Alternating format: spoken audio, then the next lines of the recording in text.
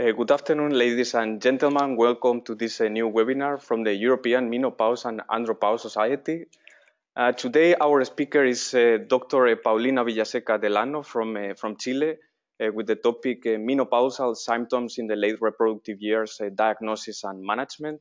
Before to start with this webinar, I would like to remind our attendees that you can leave your questions to our speaker today in the question function that you will find in your control panel. And at the end of this webinar, Professor Villaseca will answer kindly to you. So now, please, Dr. Villaseca, when you want, you can start with this webinar. Hello, thank you very much for your introduction. Good day to everybody. So I will speak on menopausal symptoms in the late reproductive years, diagnosis and management as was introduced. I have no conflicts of interest for this talk, and here are my disclosures. The aims of this session are to recognize the menopausal transition, to recognize the diverse clinical problems of this stage of the female reproductive years, abnormal bleeding and mainly symptoms, physical and psychological, and to discuss the management. We're going to focus on the physical and psychological symptoms overall. For these objectives, we will use clinical cases, evidence-based medicine when appropriate and available, publications related to the topic, and experts' documented opinions. There's not much evidence-based medicine on this topic, and that's what makes it particularly interesting. So we go to the first case. Mrs. Patricia, she's 51 years old. She consults over symptoms she thinks are climacteric, tiredness, low mood, and low energy, together with insomnia and vaginal dryness. She adds that she has menstrual migraines, but lately they are more severe and difficult to manage. Her history reveals she is otherwise healthy. She does not use any permanent pharma and has a healthy lifestyle. She is married and uses barrier contraception.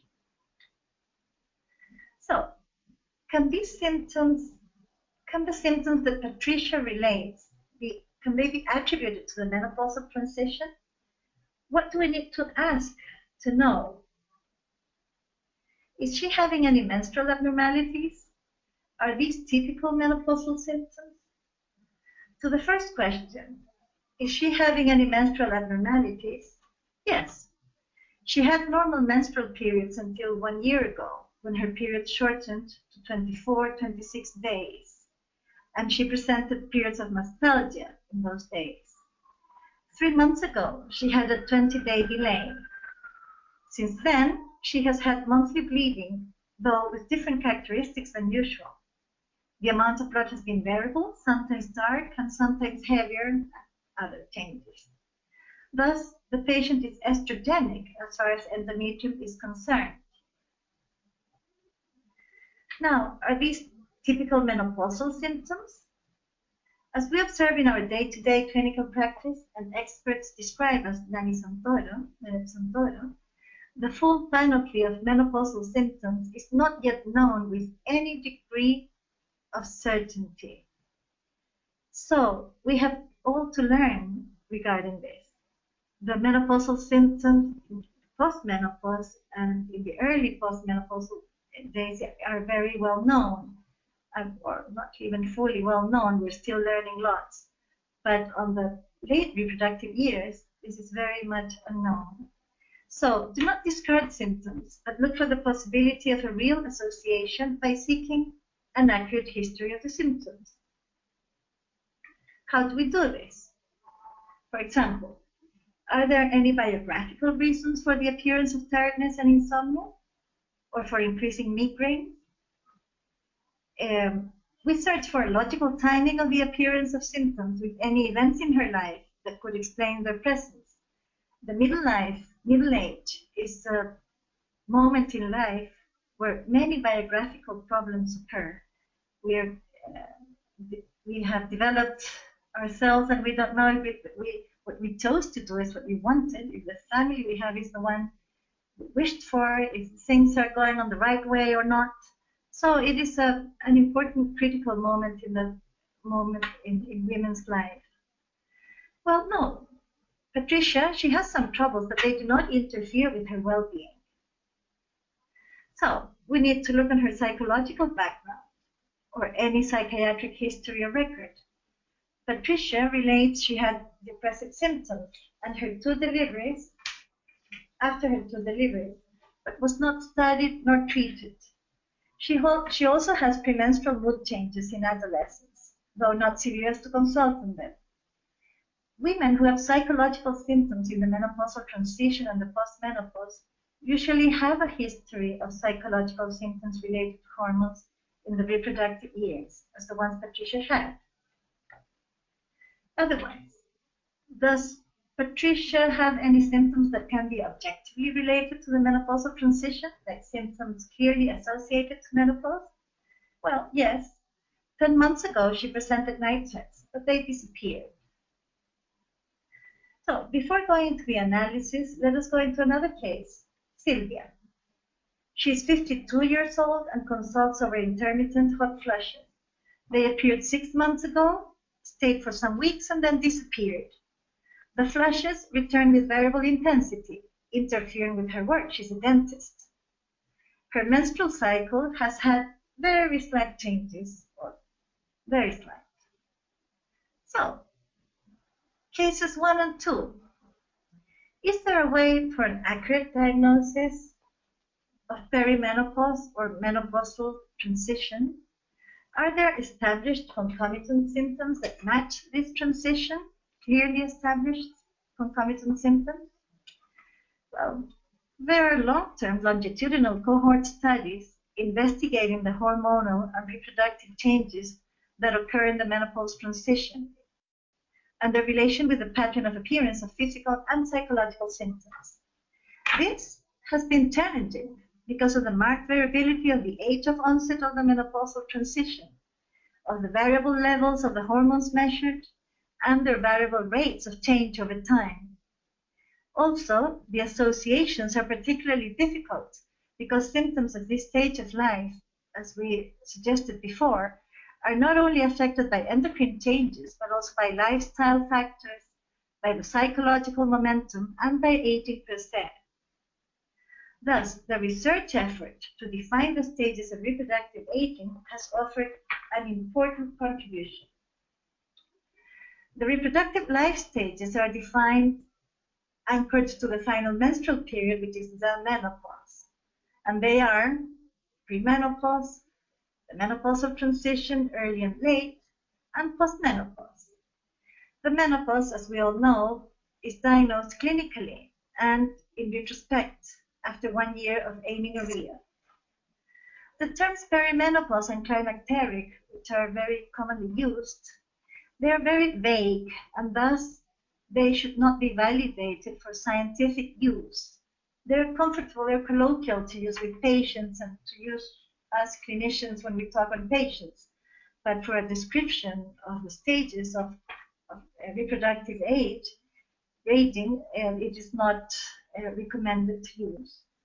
Anyway, the experts, as I said, suggest to make them synonymous and recommend to define them as the period between the beginning of the variation of the menstrual cycles until 12 months after the last menstruation, when menopause is clearly established. Now, defining the stage of reproductive aging in the individual woman provides a tool to associate and attribute to the menopausal transition the span of symptoms of the middle-aged woman's symptoms. But how early can hormonal symptoms appear in the reproductive lifespan? The straw workshop, this is a confusing image, but we all know it already now, the straw workshop. It's very important. The straw workshop gathered world experts to analyze cohort studies of midlife women from several countries, studies that addressed the pattern of change of menstrual bleeding and of hormones, of markers of reproductive aging and fertility, and the appearance of climacteric symptoms. With this data, they developed this model for reproductive aging. They defined the staging of reproductive aging.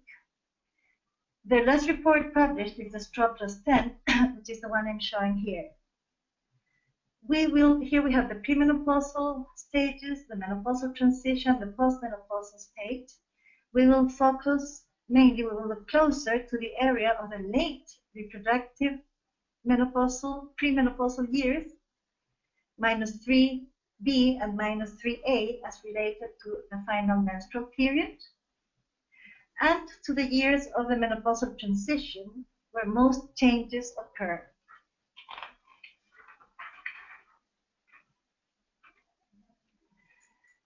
So, again, the premenopause, late reproductive years, straw stage -3, globally, shows a decrease in fertility, and the woman may begin to notice changes in her menstrual cycles already. This can be many years before menopause. Initially, in stage -3B, the regularity and duration of menstrual cycles are maintained, and FSH is stable. However, measurements relevant to assessing the fertile potential already present alterations. So the woman doesn't know she's nearing menopause. She's beginning her road to menopause. Later, in stage -3A, regularity and duration of menstrual cycles are maintained, and FSH is stable. Sorry, changes in cycles are observed. Several changes in cycles are observed, and FSH becomes variable in its measurements, fluctuating between high and normal values. The increase of FSH contributes to the activation of a greater number of follicles in each cycle, with a consequent increase in the production of estrogen and possible symptomatology of hyperestrogenism as mastalgia, as our patients had. Now, of the menopausal transition, the early transition, straw stage -2 that we saw on the board, this stage is recognized by a greater and persistent variability in the periodicity of the menstrual cycles. They can be short or long. There's a difference of greater than or equal to 7 days in the duration of consecutive cycles, and this is persistent, it's repeated.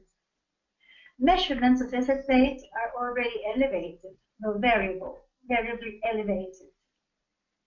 Are there any symptoms related to the hormonal changes in this stage? This has been very little studied. We will get a glimpse of it in the next slides. And the stage of the late menopausal transition, straw stage -1. This stage lasts between 1 and 3 years, and it is marked by the appearance of amenorrhea. The cycles become more variable in their duration. There are important fluctuations in the hormonal level, very important fluctuations from hyperestrogenism to hypoestrogenism, and increased frequency of anovulatory cycles. Thus, dysfunctional metrorrhagia may occur due to the high frequency of anovulatory cycles.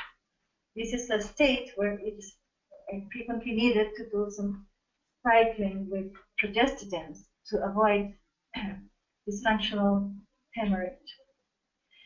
A quantitative FSH value, more than 25 international units per liter criterion, was agreed as the standard marker of the late menopausal transition. This is the stage of reproductive aging that coincides more consistently with the presence of climacteric symptoms, with the biggest increment of climacteric symptoms and changes in the physiology of multiple systems as well. The Women's Health Across the Nation study, which is one of the big longitudinal cohorts that were used for the straw workshop, as others from Melbourne and other countries. Well, this study has published hundreds of papers describing all kinds of issues that occur in the menopausal transition and that also not only on symptomatology, but also on cardiovascular issues, cardiovascular risk factors, bone, etc. Well, this study I'm showing here describes in this big longitudinal cohort the trajectories of FSH and estradiol across the menopausal transition anchored to the final menstrual period. We see that FSH increases already 6 years before the final menstrual period. There's an accelerated increase 2 years before this, then it decelerates to attain stable levels around 2 years after menopause. This is independent of the age of the final menstrual period, independent of the age of menopause. This pattern is quite universal. Estradiol otherwise did not decrease until 2 years before the final menstrual period. Then there's an accelerated, it achieves the maximal rate of change at the final menstrual period, then decelerates, and also gets to stable levels around 2 years after the final menstrual period. So the timing of the changes in annual FSH and estradiol serum levels with respect to the final menstrual period is the same regardless of age at the final menstrual period. Then, in who do we need to measure FSH to diagnose the menopausal transition, since this is universal and does not relate to age, particularly? As we said, the menopause is diagnosed clinically and in retrospect after 1 year of amenorrhea. And there's no biological marker of the perimenopause or the menopausal transition. So, women that are over 45 years old with menopausal symptoms and otherwise healthy can be diagnosed as perimenopausal or menopausal transition based on vasomotor symptoms and irregular periods, or only based on symptoms in women without a uterus. So in who do we measure FSH? Consider measuring FSH in women under 45 years with menopausal symptoms, moreover under 40 years of age, or when suspected underlying morbidity, for example, any other cause of hypogonadism in women, as hyperprolactinemia, thyroid dysfunction, central causes, etc., when suspected by the clinical presentation. If women are using contraceptive hormones, FSH is not a reliable indicator of ovarian failure, even if measured during the hormone-free interval. If the level is over 30 international units per liter, the FSH should be repeated some weeks later, let's say after 6 weeks. If the second FSH level is over 30 international units per liter, then contraception could be stopped only after 1 year, because we saw that the transition takes some time. And climacteric symptoms, when do they appear in the reproductive aging transition? In earlier stages of reproductive aging, it is difficult for both women and also for clinicians to differentiate those changes related to ovarian aging from those related to general aging. The longitudinal studies of the menopausal transition from where the Stroll model was built, and others, cross-sectional studies and others, permit to match the hormonal changes with concomitant symptoms to build a more comprehensive model of the clinical implications. So we will review the most frequent symptoms and how they appear in this transition. On vasomotor symptoms, hot flushes, sweats. There's a Swan publication, it was published in 2005, and it's titled Vasomotor Symptoms Report at Baseline in Middle-Aged Women, Reading Criteria. Well, in this cohort, 39% of the women had symptoms in the premenopausal transition, vasomotor symptoms and night sweats. Here we see the rates of reports of any vasomotor symptom and any symptoms for 6 or more days in the previous 2 weeks to the basal register, we can see that the rates were highest in the early perimenopausal to late perimenopausal transition. This is the period from early perimenopause to late perimenopause that the symptoms have a big prevalence. From 30 to 60% they have been described. So much earlier than we think. On sleep symptoms, there's a study published from the Seattle Midlife Women's Health Study, and they analyze different troubles on sleeping. And for example, when the problem is to getting to sleep and analyzed by menopausal stage, then we see from menopausal transition stage, we see that there is no association with the stage. But the problems to get to sleep are more related to hot flushes, depressed mood, anxiety, joint pains, backache, or others, more than the stage problem. Now, when we analyze awakening during the night over time by age, there was a significant increase in age and also during the late menopausal transition. It's more on the late menopausal transition.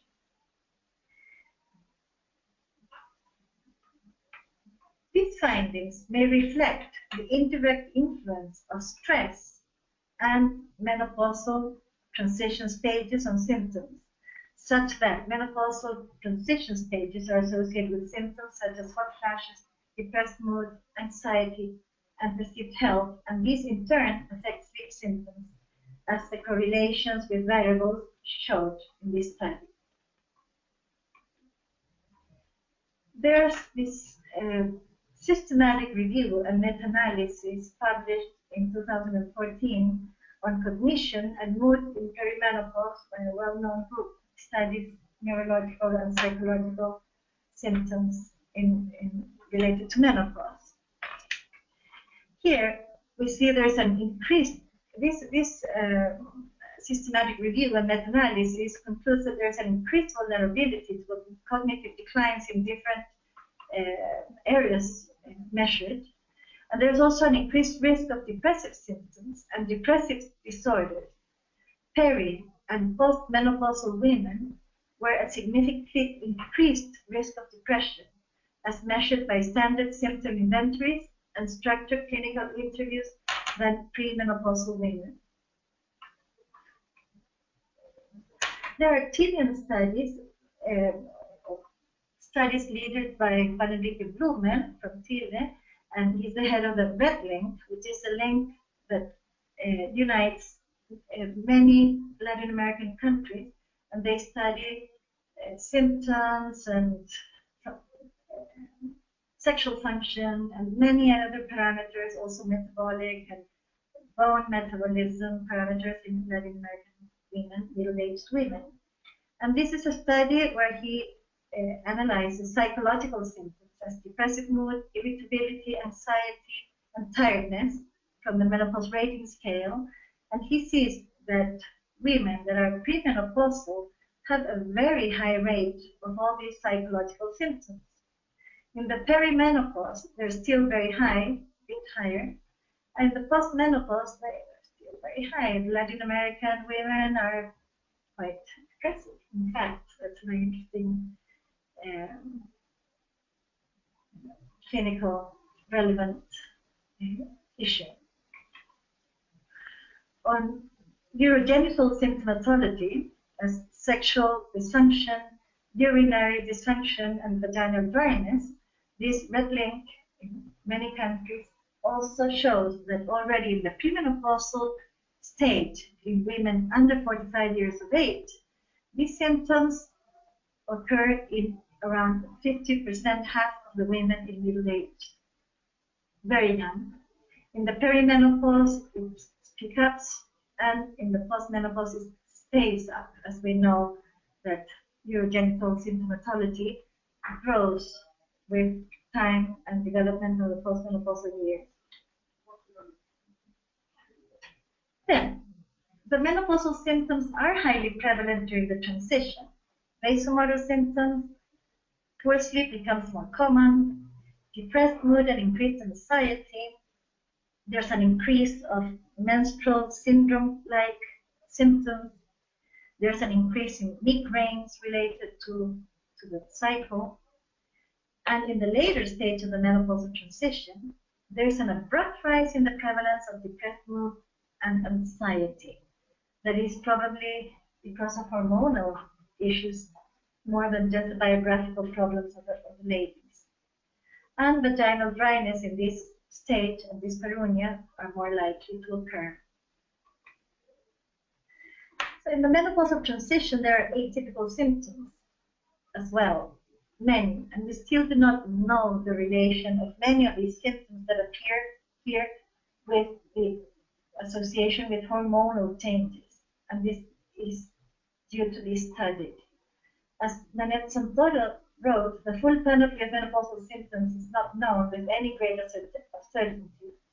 There are arthralgias that initiate quite early in the menopausal transition, and now we know that estrogens have a role in the health of the joints. Eye dryness, muscle pains, joint pains, etc. It's very interesting. Each of these symptoms is like one topic on the whole to analyze the relation with estrogen physiology. So what about the approach to treat these symptoms in the menopausal transition? The clinical approach of a perimenopausal climacteric syndrome often involves hormone therapy because it is the most effective way to improve quality of life. And it can be safely given to most perimenopausal women, as all the studies up to the WHI have shown, that it's safe to use hormone in the early years surrounding menopause, and up to 60 years old, 60 years of age, it is quite safe unless risk factors for different diseases appear in the course of time of life. Of course, there can also be treatments with exercise, and I mean, we use not only hormones, but now we will talk on this. Contraception. There is a small amount of data that suggests that combined hormonal contraception may help to improve some of the symptoms associated with menopause. This is important because at this stage, women get very insecure on their chance to become pregnant. In fact, they can. Fertility is very low, but they still can get pregnant. So together with the symptoms and the menstrual abnormalities, there also appears the fear of pregnancy in late age. In these cases, we have to be very careful on the knowledge that morbidity and mortality from venous thromboembolism, myocardial infarction, or stroke, though rare, they increase with increasing age, and that contraceptive pills can give a further increase when the women have cardiovascular risk factors. On menopause hormone therapy in the menopausal transition, most perimenopausal women will use sequential HRT. Why? Because they are still having bleeding. And if they're bleeding and we use a combined continuous regimen, then there will be a high chance of irregular bleeding, spotting, and here and then. So it is best to use any sequential HRT, oral or transdermal, according to the other reasons for why we choose oral or transdermal therapies that we know on menopause management. Levonorgestrel intrauterine systems can be used as the progestogen component of HRT, and this is very comfortable because this intrauterine system provides endometrial protection, and then we can use estrogens, different doses. We can move on with estrogens much easier when there's amenorrhea due to absence of bleeding, really, due to progestogenic activity, local activity. Now, it is important to note that LNGIUS should be changed no later than 5 years after insertion. The license, as the studies show, is for 4 years, a little less than 5 years, on protection of endometrium. And this is irrespective of age and insertion. So already at 5 years, the women are expected to begin bleeding, and endometrium would not be as protected. Then, the full panoply of menopausal symptoms, again, I repeat this, is not yet known with any great degree of certainty. I think this is very important. That's why I go through and through with it. Thus, sometimes we need a course of menopause hormone therapy or hormone estrogen therapy, estrogen-progesterone therapy, to clarify where there is a relationship between some symptom in a particular woman, a specific woman, and hormones.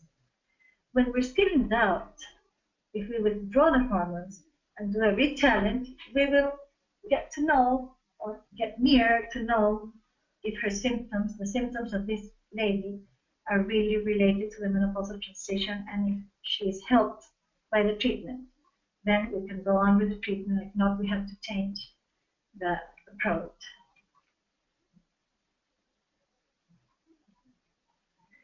Well, our take-home messages. An individualized approach to diagnosis and management are necessary for symptoms of the late reproductive years. Women aged over 45 years with menopausal symptoms, otherwise healthy, can be diagnosed as perimenopausal based on vasomotor symptoms and irregular periods. Consider measuring FSH in women under 45 years with menopausal symptoms, or when suspected underlying morbidity as a cause of the menstrual abnormalities and hypogonadism. There is a variety of symptoms associated to menopause, typical and less specific symptoms. It is difficult for clinicians to differentiate the origin of symptoms. To clarify this, an accurate history helps, and there are also standardized evaluation scales that we didn't get into because of the time restriction. And these scales, as the menopause rating scale and others, evaluate the increasing severity of subjectively perceived complaints. This is helpful as well to know if any treatment we're using with a woman is being efficient or not. And again, a challenge treatment with menopause hormone therapy can be necessary to define hormonal symptoms and define management. Thank you for your attention.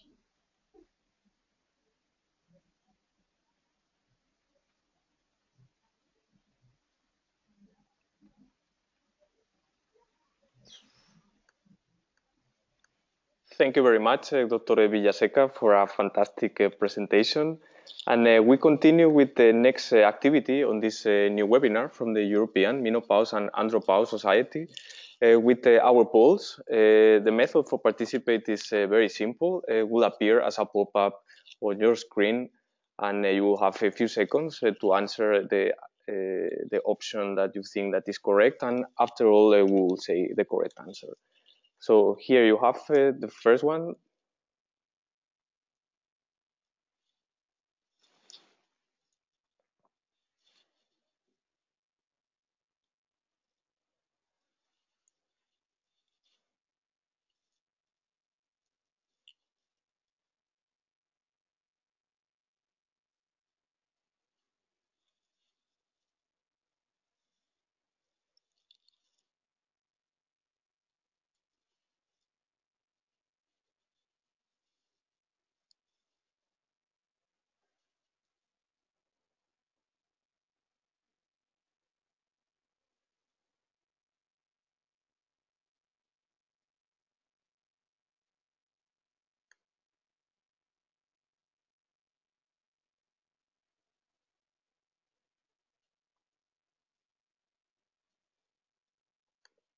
Here are the results from our first poll today regarding climateric symptoms in the menopausal transition. Which is the best answer? 52% of our attendees answered the option A. It's difficult for clinicians to differentiate the origin 4% of our attendees answered the option B.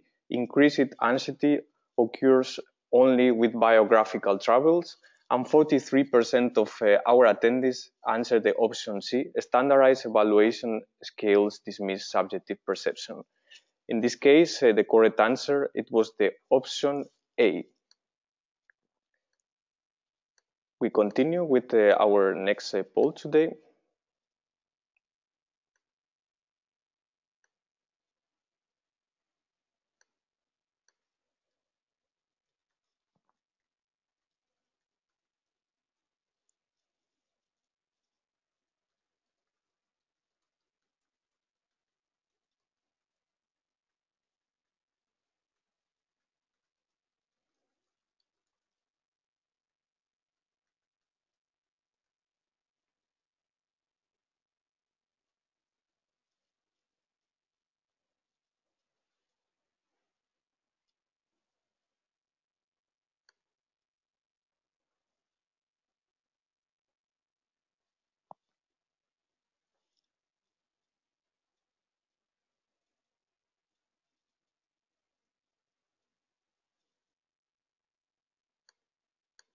Here are the results from our second poll today to differentiate climacteric symptoms from age-derived symptoms or stressful life events.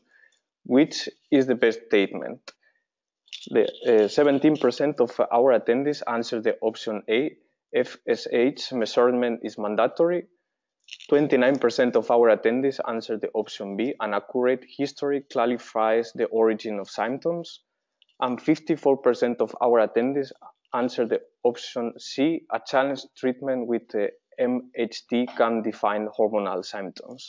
In this case, the best statement, it was the option C. We continue with our next poll and last today.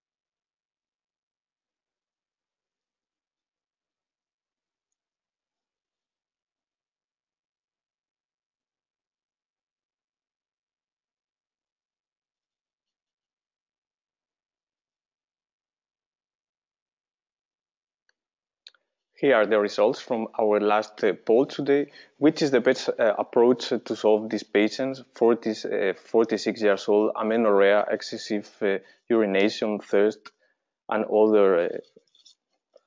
So 0% answered the option A. She's obviously climacteric, no need to measure FSH. 39% of our attendees answered the option B. She's hypoestrogenic, young, and needs to initiate MHT. And 61% of our attendees answered the option C. Other organic causes of amenorrhea must be evaluated. In this case, the best statement, it was the option C. And we continue with our next section today, and last is the questions from our attendees directly to Dr. Villaseca, that is our speaker today. So in order everyone to follow the questions on this webinar, you will receive through the chat each question, and we will open the microphone to Dr. Villaseca to answer directly to our attendees. So here we have the first question today from Elke Reisning. Could you speak to science-based non-pharmaceutical interventions? So please, Dr. Villaseca, when you want, you can answer this question. Well, on science-based non-pharmaceutical interventions, yes, we can speak. Well, there's phytoestrogens on one side that I consider as a pharmaceutical intervention. Anyway, they have shown that they have partial effect on symptoms, about 30 to 40% effect on menopausal symptomatology in general. It is not infrequent to see patients in this middle age, pre-initial transition to menopause period that use phytoestrogens, and they many times are very happy on the results because they're asymptomatic, but that coincides usually with the moment that they are again high in estrogens, on the fluctuation of hormones that characterizes this period. So they haven't been objectively, clearly shown efficacy to manage the menopausal symptoms unless in the perimenopausal time. But of course they can be tried on, and if there's no contraindications for them, they can be tested and see if there's any good result with that. There's also exercise, yoga, mindfulness, and there's many other approaches that are helpful. And they are helpful mostly in patients who have symptomatic and anxiety troubles and sleep disturbances, but they can also be helpful in people who have vasomotor symptoms and others, and that can be tested as well. And you can choose by any one of these sites to begin on the management, on non-pharmaceutical interventions or hormone interventions, and that probably depends on how intense, how severe the symptoms are, as to choose for one or the other. I don't know if that answers your question, Elke. Thank you very much for your answer. We continue with our next question today, that is coming from Rebecca Glasser. As we previously mentioned, you will receive in the chat. Excellent presentation. What role do you believe declining testosterone levels contribute to premenopausal and menopausal symptoms? Well, testosterone levels have been tried as well on their importance regarding the symptoms and problems, clinical problems that appear in this period of time, and they have not been well correlated with any of them, not even with sexual function index in this part of the late reproductive years.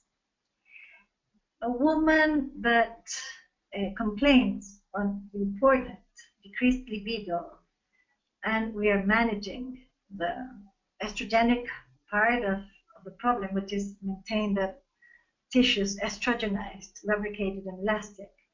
And that lady, if we measure testosterone and we give testosterone in case if it is low and she responds to it, it is also a challenge test, and it's worth continuing the treatment with testosterone in her.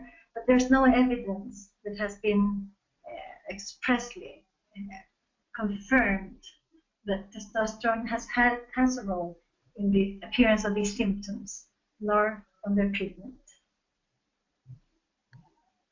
Thank you very much. We also receive from some attendees that they are congratulating you.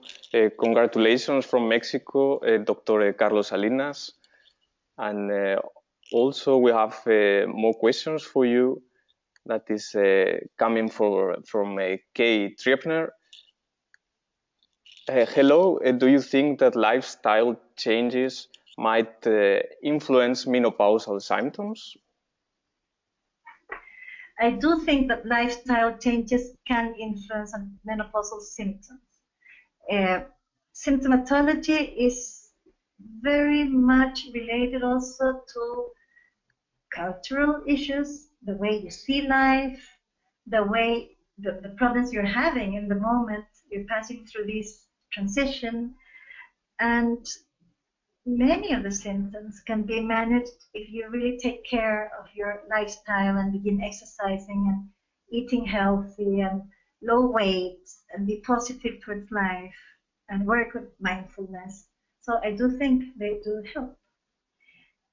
You can try. If it works, you can discuss this with the patient and see which is the approach she wishes to confront the changes she's having, and we can of course see if this is a possibility. I mean, if she's having a major depression as part of it, then it's not, probably she needs the lifestyle changes as well, but probably a pharmacological treatment. Is that helpful answer for you? Thank you very much. We continue with the next question that is coming from Barbara Reed. Can you say more about the challenge with the MHT? Is dose of MHT an issue? Are any hormone levels of use before, during, and after the challenge? Hormone levels are not needed to do the challenge because, as we reviewed, hormone levels are very variable. And the person can be already very symptomatic and having bleeding alterations important, and still she can have an FSH, could be, I don't know, 18 and estradiol 300 because she can be in a hyperestrogenic phase of it. So here, that's why the diagnosis and the approach comes with the age, more than 45 years old, with bleeding alterations, patterns in the menstrual cycle, and the symptomatology. And then when we analyze clinically if the symptoms are probably related to hormonal changes, but we're not sure about it, and we cannot really get the accuracy of the story to get deeper on it, so we can try and not just discard the patient with no treatment at all, and see if the estrogen reposition with a progestogen potent enough to lead the endometrium and avoid endometrial bleeding, intermittent bleeding, then we can know what scheme, usually low doses, because the patient is still being estrogenic. So most of the times it is enough to use a low dose, like, I don't know, 0.5 milligram of estradiol or 1 milligram of estradiol oral, or a transdermal gel, low dose, and see if the patient gets to manage the symptoms with this. And if she does, then it's worth keeping on with it. If she doesn't, well, we get away of it, and we can still retalent if we still have doubts on the help it can get. Hormones are helpful for migraines, catamenial migraines that increase in this period. It hasn't been shown that it helps for sleep disturbances, but in some patients it does. Vasomotor symptoms are helped with hormone therapy. Mood changes, anxiety, if they are mostly determined by hormonal changes more than psychological problems, then they can be helpful as well. So the patient deserves a challenge if we still don't know how to approach how to help her. Thank you very much. We continue with the next question that is coming from Napoleon Paredes, and is what is the value of anti-Mullerian hormone in perimenopause? The value of anti-Mullerian hormone in perimenopause is low. It's very low. It's less than 1, and it goes very, very fast to very low levels and to disappearance in the last 2 years, in the last years before menopause. Now, as we know, HAM or MA8 in English, it is not a predictor of fertility, but of the ovarian life remaining. So a woman with low MA8 can still get pregnant. Thank you very much. So we continue with the next question that is coming from Jose Rodriguez. When do you use antidepressant drugs to treat depressive mood symptoms? Yes, antidepressant drugs can be used for depressive symptoms when they are severe. When even if they were hormonal based symptoms, about 2% of women can develop an important depression just related to menopause. And hormone treatments then are helpful, as well as antidepressant treatments. When there are depressive symptoms and we as gynecologists or general practitioners cannot be sure if the lady is really having a major psychiatric problem, we must derive her to a psychiatrist or neurologist or internal medicine doctor to go deeper on the diagnosis. But if we suspect that it is more related to menopause, it can be treated with hormones or with antidepressants. Thank you for your answer. We continue with the next question that is coming from Michael Bolognese, and he asked about at what age does the use of hormonal therapy risk outweigh the benefits? If we just consider age alone, over 60 years old, the benefits do not still outweigh, also the risks do not still outweigh the benefits, but the risks get higher. In young postmenopausal women that have no cardiovascular risk factors or no important cardiovascular risk factors can use hormones for long unless these factors appear. We also must take in consideration the risk of breast cancer, depending on family history and previous breast history in the patient, to restrict the time of use of hormone therapy. But usually it is safe to use in women earlier than 60 years of age. After 60, it is mainly the cardiovascular problems that begin to appear, as stroke, and over 70, it's the myocardial infarction. Breast cancer depends on the individual risk. Thank you very much. The next question is coming from Luis Dankers from Peru. Your lecture was clear, and congratulations. How to increase treatment the menopausal symptoms in our patients? Sorry, I didn't get it. How to increase? Now, how to increase the treatment the menopausal symptoms in our patients? How can we get patients to use treatment for the menopausal symptoms? Is that what you mean? By teaching them, by sitting long with the patient and understand her needs, the way she sees life, what she expects of life, the intensity of the symptoms, how invasive they are, how much is really biography, what's getting in the middle of it. And if we believe that she needs hormone therapy, then we need to explain to her and give her the information for her to understand and consent on a treatment if she still approves of it. I don't know if that's the question, and I'm not sure this is the right answer then. Thank you for your answer. Our last two questions today are coming from the same person, from Rafael Bedoya Torres from Michoacan in Mexico. And he mentioned the estradiol is the best treatment because protect the patients against a cardiovascular risk associated with vasomotor syndrome. And also he asked about what is the importance of count of the follicles preantral and antral. So the first question, very short, was again, please, the first. Yes, the estradiol is the best treatment because it protects the patients against a cardiovascular risk associated with vasomotor syndrome.